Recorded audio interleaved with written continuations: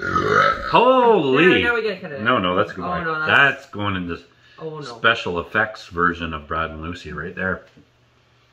That was great. Anyhow. That was good. That was awesome.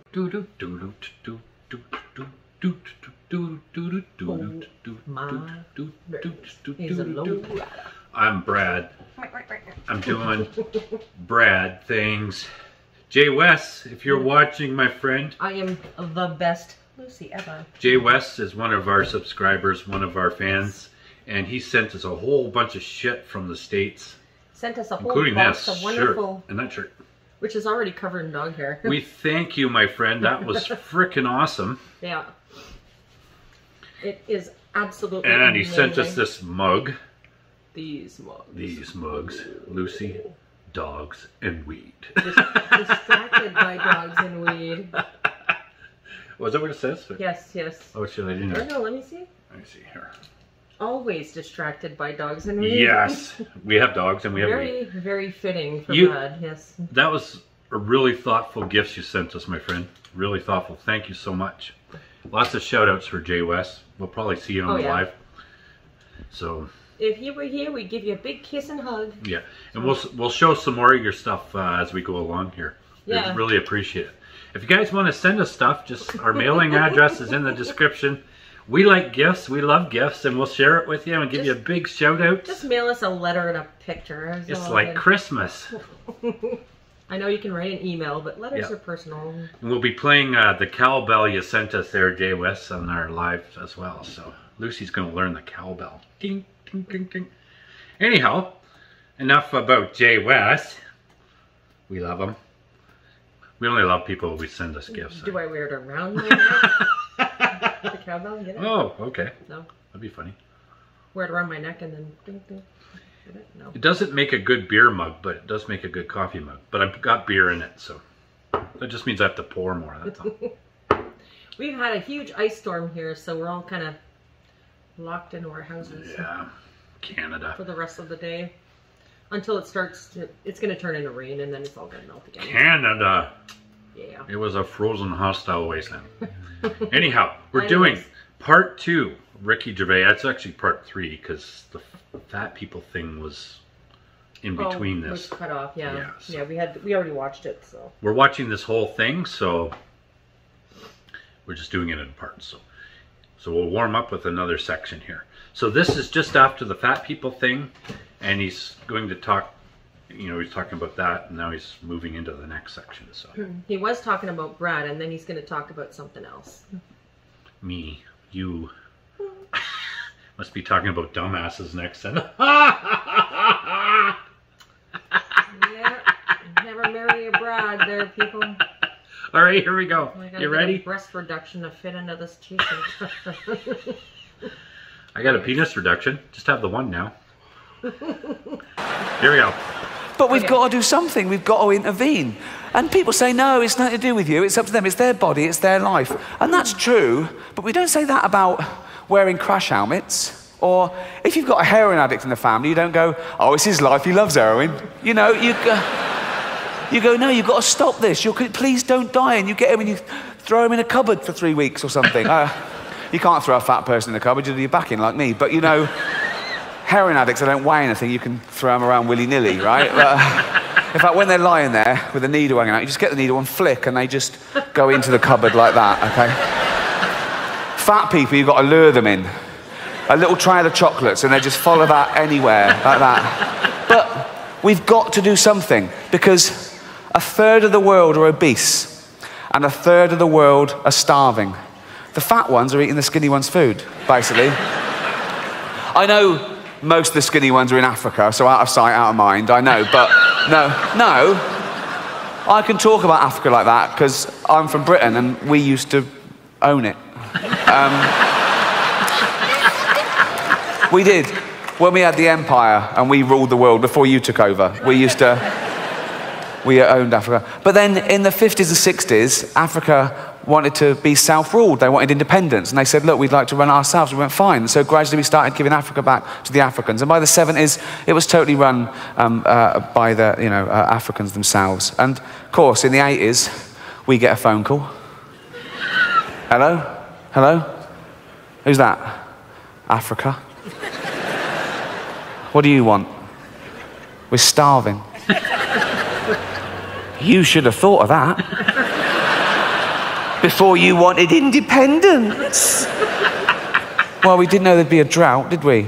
Drought? I'll give you a drought. This is true. When I was a kid, I was about 10, we had a really long, hot summer, okay? And there was a hosepipe ban. You couldn't water your flowers. We've all suffered. So, that's true, actually. One long hot summer, and the water ran out, and we didn't know what to do. We thought, what can we do? And there was people coming around your house trying to tell you how to conserve water. They were saying things like, when you brush your teeth, don't let the tap just run. You know, put a little glass in it. And they came around, they were putting house bricks in the cistern of the toilet to save water. And there was public information films on the television. There was one advert that was like, it was like an animation, and it was like a couple in the bath. And it said, conserve water, take a bath with a friend. Which I did. I say a friend, he was more a friend of my granddad's. But, no. £10 is a lot to a kid in England. What? He taught me a lot, he taught me a lot. Stuff like, you don't wash it like that, give it here. No, he was a sweet old man. I used to call him Grandad Charlie. He wasn't my real granddad, he was just an old bloke that lived across the road. He used to come round whenever he saw my parents go out, right? And he'd come round, Mum and Dad out, yeah, oh, right, do you want to see a magic trick? Yeah, he'd draw the curtains, right? And he'd close my eyes, okay, and he'd sit down and he'd put a top hat on his lap, like that, right? A magic hat, right? And he'd go, close your eyes, he goes, and feel the magic rabbit. And I used to go up and I used to put... I used to go in, I used to feel the little... weird little thing it was, didn't have any fur or ears, right? And he used to go, and it was scared stiff, it was terrifying, right? And he made stroke it, and I stroked it so fast once that it was sick, all down my... Shut up, fuck off. Oh dear, oh. Where was I? Oh yeah, famine. Famine is a problem. Which brings me to this next fad that we need to stamp out. This happened Christmas before last, exchanging gifts with old friends, good friends, quite well-off friends, if I'm being honest. I got them a coffee-making machine from Harrods, top of the range. They loved it. They gave me my present. It was just an envelope. I thought, oh, what's this, vouchers? Open it up. It wasn't vouchers. It was just a card with a picture of a goat on it. And I said, what's this? They went, oh, our gift to you is we gave a goat to an African family. What? I'm looking at the coffee machine thinking, is it too late to take that back? Is it too... what is it? Oh, we gave a goat to an African family. Did you? Oh. So, I've got fuck all then, basically. I mean, I don't even know this African family. Why would I give them a goat? It doesn't matter. This serves no purpose at all. This is no good for anyone. They're 50 quid down. I've got nothing. The African family's going, not another mouth to feed. Right? The goat is going, where the fuck am I? This is shit. A week ago I was gambling around the Cotswolds. There was grass and tourists with nuts and... This is a fucking dust bowl. There's no way that goat wanted to go to Africa. It was basically... No, it was kidnapped. It was abducted. It was put in a sack and bundled on a boat to Africa. Like Roots in reverse. There is no way. They went, do you want to go to Africa? It went, definitely not. No. Oh, come on. Why didn't you want to go to Africa? Lions. Come on. Why didn't you want to go to Africa? AIDS. Well, that shouldn't affect you. It shouldn't. So just be careful with that charity shit, particularly at Christmas. That's when they get you. They give you a guilt trip at Christmas. All the adverts of a charity at Christmas. You're sitting at home, aren't you? Having your Christmas lunch, loads of food, too much food. Probably going to throw a lot of it away, right? And things like this come on the telly. This runs every Christmas day in England. It goes, is there an old lady near you cold and lonely this Christmas? Yep, I fucking hate her. Nosy bitch winds me up all year round. Okay, I can't wait for the cold weather. There's no old lady near me. She died last year of hypothermia, so result, yeah. Brilliant. Oh my God. The other big one is a dog is for life, not just for Christmas. Right behind that, I'm really into animal welfare. And that's obviously aimed at parents whose kids go, can I have a puppy, can I have a puppy? And they go, no, can I have a puppy, can I have a... Oh, and they get them a puppy to shut them up, right? And the kid likes it when it's cute, it grows up, the kid gets other interests, gets bored with the dog, they lumber the parents with it, the parents get bored with it, they abandon it. 11,000 pets were abandoned in England last year, which is terrible. And I think, you know, kids should have pets. I think it teaches them life lessons. I haven't got kids of my own, but I've got loads of nieces and nephews, and they've got kids of their own now. And I want to be a cool uncle and give them what they want, but I want to be a responsible one too and not add to the stray problem. But I think I've solved the dilemma. Here's a tip. This is what I do anyway. You've got to wait till Christmas Eve and always go to an animal rescue centre, not a breeder. And I go along to an animal rescue centre Christmas Eve, and I go to the veterinary part, and they've usually got like a runt who's been born sort of disabled with no quality of life, and they're just putting that out of its misery, right? And I go, no, don't kill that one.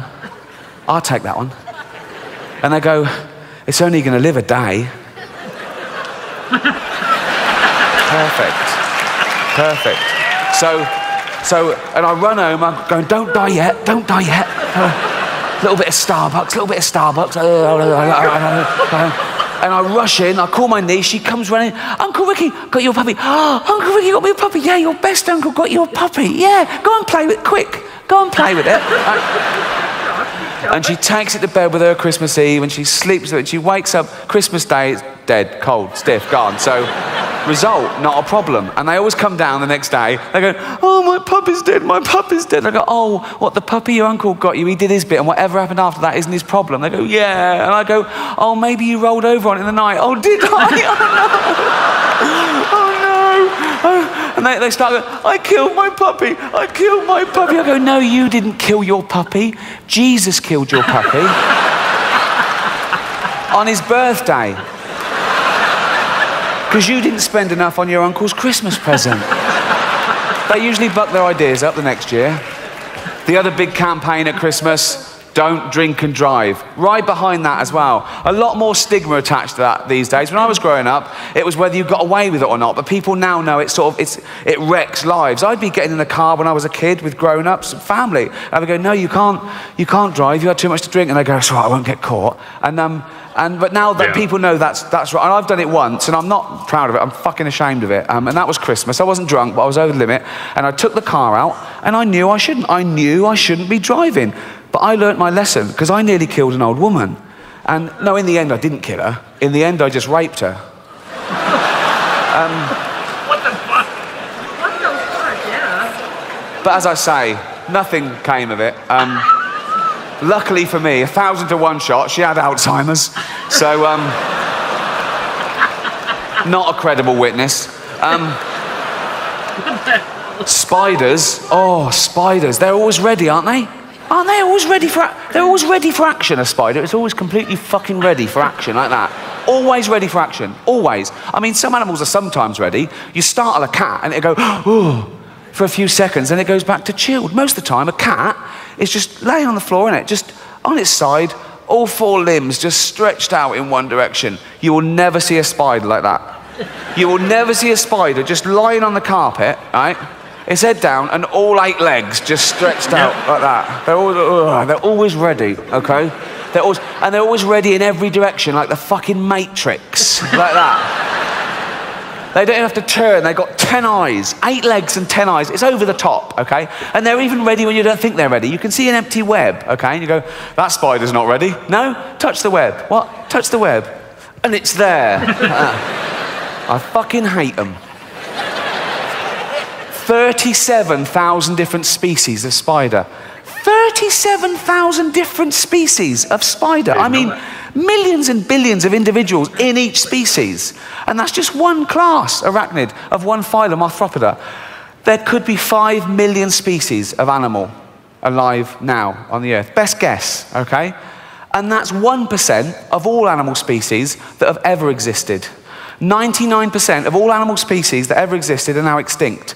And that remaining 1% is 5 million strong. Take one of those species, termites. If we were to weigh every termite alive now, it would be 10 times the tonnage of every human being on Earth. Oh, wow. And it's statistics like that that make me think that this book isn't totally accurate. That's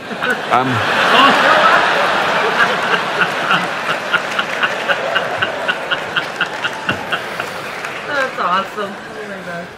It's the Book of Noah, the children's edition. I actually got this awarded to me when I used to go to Sunday school every week. I believed in all this till I was 8. St Agnes Sunday School presented to Ricky Gervais, R-I-K-K-I, like a fucking mongoose, right?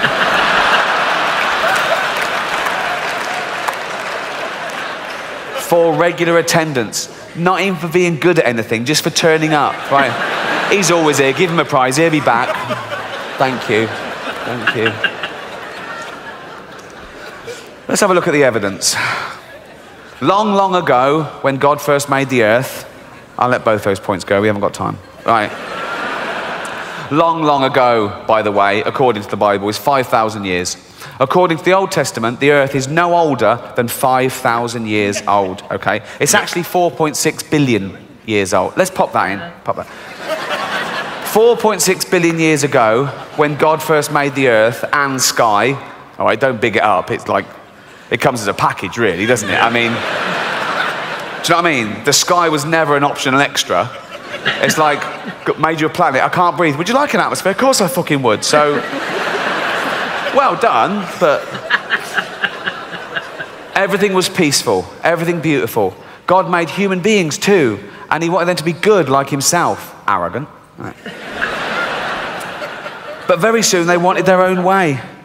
They would not listen to God. They became wicked and did wicked things. Look at them doing wicked things there.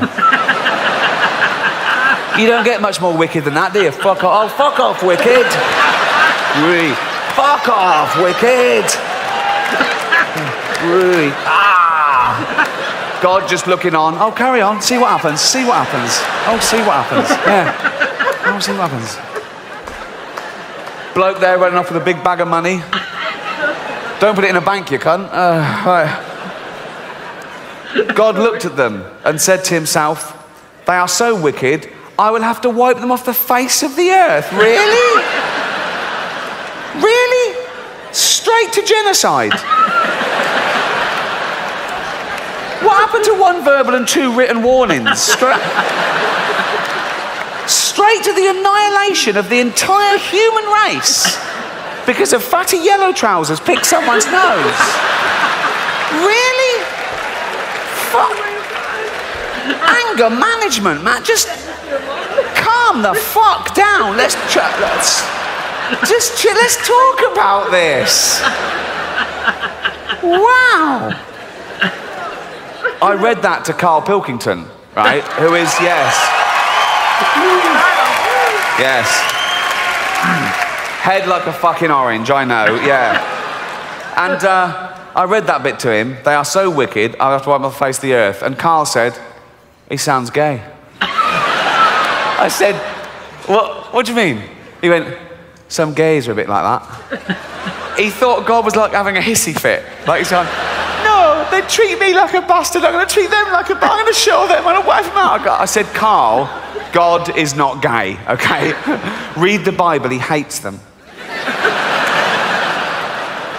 It's true. That's funny. They are so wicked, I will have to wipe them off the face of the earth. And every living thing with them. What's the squid ever done? Really? It's gone mad. What?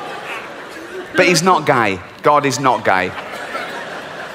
But there was one man who was still very good. His name was Noah. He was a friend of God. Just a friend, so don't know. Just a friend. A friend with big hooped earrings.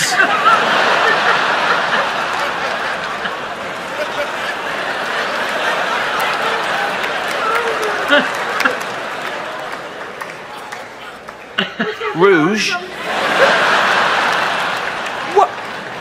What's he doing? He lives in a cave. What's he doing with this? What are you doing? Seeing God.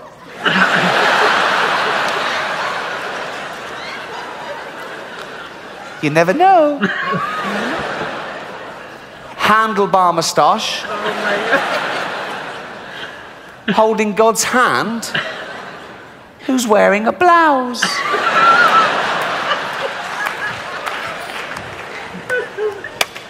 God is not gay. God said to Noah, I am so angry with men.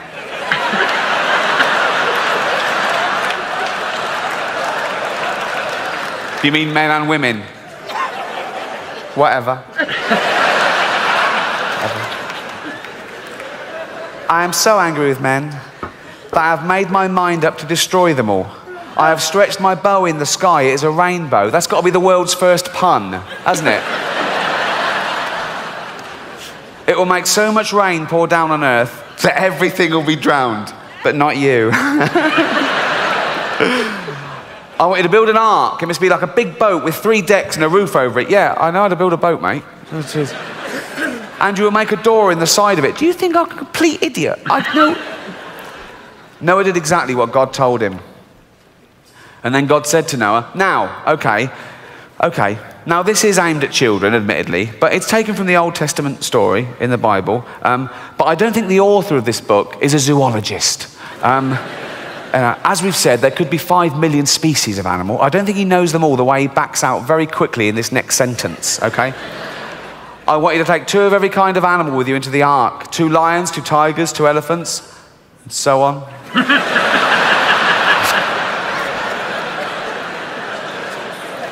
What? I've got lions, tigers, elephants, so on.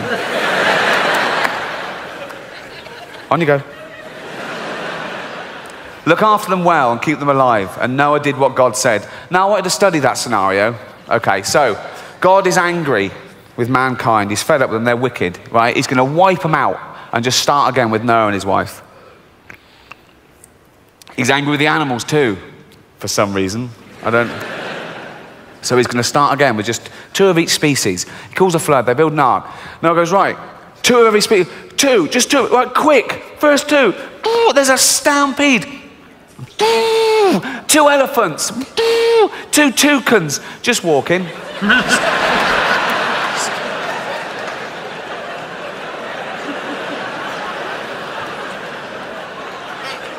There's no rush. Just strolling, baby. I think this one is a bit more concerned than this one. This one's probably going, should we fly? Nah.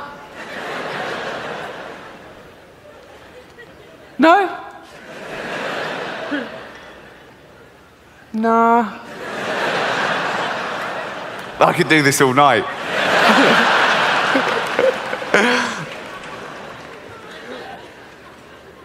No?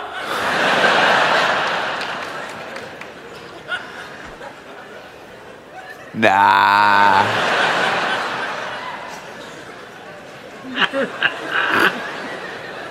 Sure? Yeah. I mean, we've got wings.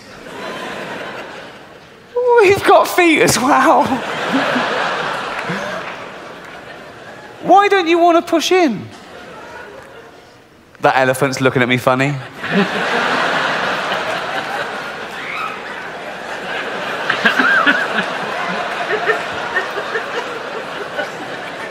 Yeah, I fucking am. If you try and push in, I'm going to stamp on you, you big-nosed twat. Hold on, who are you calling big nose? What do you mean? No, just pot calling kettle black. What the fuck does that mean? What does pot... Well, you know, if a pot's... I'll forget it. I can't forget it, I'm a fucking elephant.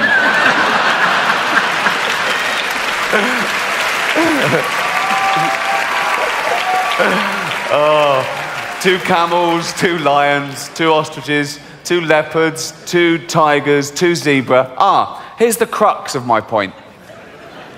Just one species on the ark at the moment, the giraffes. They got their first longer legs, okay? Lions both have manes. 5 million more species to get on there. So 2 of it. So two animals on the ark at the moment, 10 million more animals to go. 10 million more of those, okay? 10 million, okay? As far as 10 million of them to get on there, just 2 on there at the moment. Look how much room they're already taking up.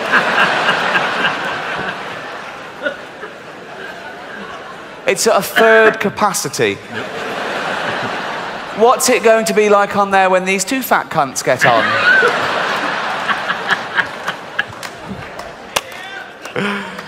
Then God bent the bow of his anger and the rain came flooding down, covering the earth with water. It rained for 40 days and nights. The flood water rose higher and higher until it covered the tops of the highest mountains. Every living thing was drowned except Noah and the animals in the ark. And the fish. They were fine, weren't they? They were fine. They were loving it. They were better off. In fact, all the sea creatures. I mean, mountains underwater, their domain had increased like tenfold. Yeah. Also, it's so much more interesting. You've got crabs going, I'm on a fucking mountain. This is amazing. I never want this flood to... I've never been up here before. I think of that when you see on the news, like if there's a little village in Gloucester flooded or something. And it's really sad. You see people, they've lost their homes and they're in dinghies and they're carrying their pets. And you see a little row of antique shops completely underwater. And I think of a fish just looking in the window of that antique shop for the first time.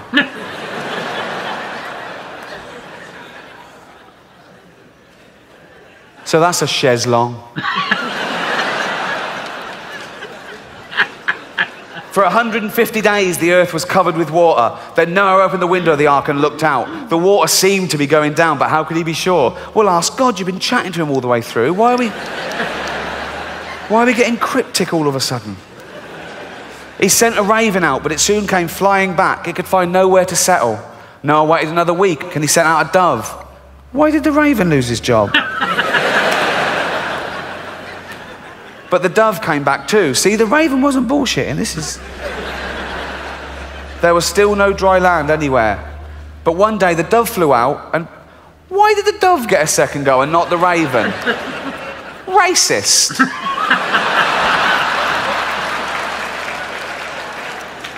But one day the dove flew out and brought back a green olive branch, and Noah knew that God was no longer angry. Then God told Noah to let the animals out of the ark. They must once more fill the earth with living things. The first thing Noah did was to build an altar. He offered a sacrifice to God to thank him for saving them. And Noah said, I will make a pact of friendship with you. I will never again send a flood to destroy the earth. The rainbow which I put in the sky will no longer be a sign of my anger, but a sign of peace. It will be a sign of my friendship with men. That is how it is. That is how it is used today. They took it literally. It will be a sign of my friendship with men, which begins today, and which my son Jesus will one day prove by shedding his blood for men. Who? You'll see. There wasn't a teaser campaign in the Old Testament. Coming soon, the sequel. And so when you have done wrong and you are feeling very sad about it, think of the rainbow and the peace which God wants to put into your heart. He has promised to be your friend, promised to be his. And that's just one of 12 in the Dove Book series. I've only got one, number 9 now. Although I think my favourite would be number 8, just from the title, Jesus and the Cripple. Thank you. Cheers. Oh, that's good. Fuck. Okay. Okay, I remember somebody saying you should watch that clip. So that was obviously included in this show, but I'm glad it was in there. That's fucking awesome. Dissecting a child's book like that? Yeah. It's just awesome. And was it just me? Or did both those lions have manes? Oh, I didn't see it, but you caught it, so it's possible. Yeah. Female lions don't have males. Yeah. Have manes. Yeah. That would mean it was 2 males in the picture. Obviously, I could have seen it wrong. Obviously, he pointed out a lot of contradictions. So I know. Well, it's good points, though. Oh, absolutely. Yeah. This I freaking could have told you that. hilarious. Oh my god. I was raised in a religious household, and now I'm not. And my mom's still very religious, and she doesn't talk to me anymore because I'm not. So feck religion. If you're religious, God love you. Anyhow. That was good. That was awesome. Yeah, that was really funny. Yes. Oh my god. Yes. Good belly laugh. So, actually we did more than I thought we were going to do in that clip. So we'll be able to finish that off at some point soon. So I'll put them all together and put links to each part in there. We've done one part, plus we've already done the fat people part. And now we've done the Noah part. Yes. And we'll finish it off. And then I'll put it all together. And then you can watch it all together. And you'll be all excited. And Brad can catch his breath. All right. See you in the next one. Thank you for all the stuff, Jay West. Need a break. My cheeks hurt. Thank Bye. you.